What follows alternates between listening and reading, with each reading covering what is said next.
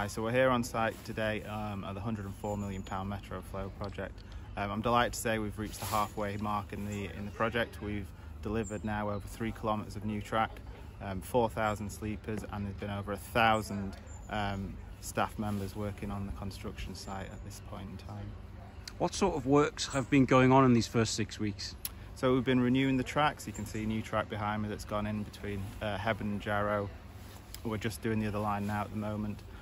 We've renewed 5 junctions on the track, and we've also started the work in the stations to lower the platform so that the platform and the train continue to line as we've reduced the height of the track below the bridges. And the project is all about essentially dualling single sections of track?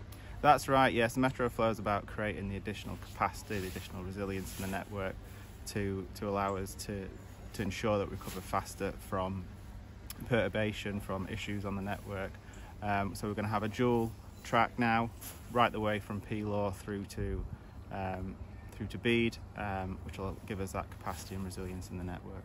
I'm delighted to say we're still on track to open for our customers on the 4th of December.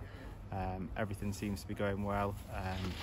Permanent way now should be finished in the next 3 to 4 weeks, and then we'll start bringing in the overhead line and the signalling systems.